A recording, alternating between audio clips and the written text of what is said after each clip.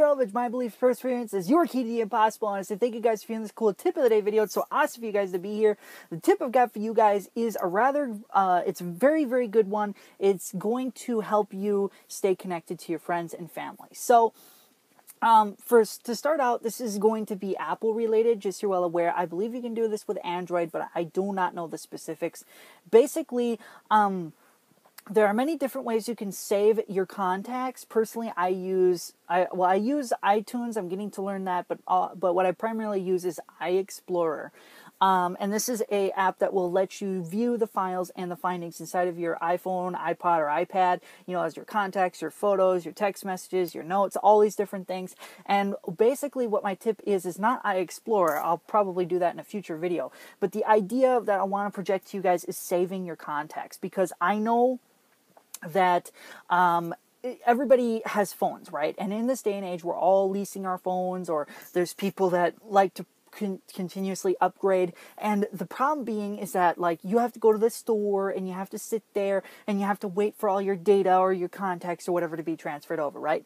Why don't you just make it easier on yourself? And every certain amount of time, I'm planning on doing mine every 3 to 6 months, and I'm going to be backing up all my contacts. And the reason being is because I know how difficult it is, when you get a new phone and you don't have anybody's contacts. Well, what I'm doing is I'm taking my devices, connecting them to my computer, backing them up. I have the big thing of contacts in my computer, as well as on my portable hard drive, just in case.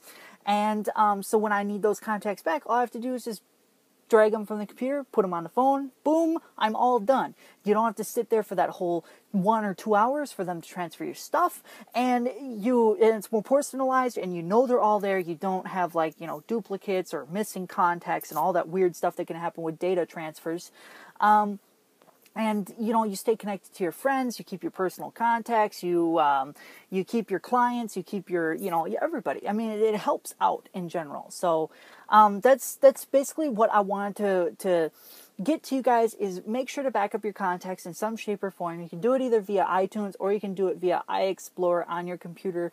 I recommend that if you save your contacts, to your computer, that I would recommend on having some sort of flash drive or hard drive to save them on. They're not very big. They're only a few kilobytes depending on how many contacts you have. I mean, I don't know how many people have, but some people have tons. But that's the tip that I wanted to get out to you guys. So if you enjoyed this, like, favorite, share the video, subscribe if you're not subscribed. There's more great content coming out, and I still want you to miss it. Otherwise, remember that perseverance is your key to the impossible. I will see you guys in today's question of the day video at 12 p.m. Minnesota time and 2 p.m. Minnesota time for the Bit About Me video. So, see you later.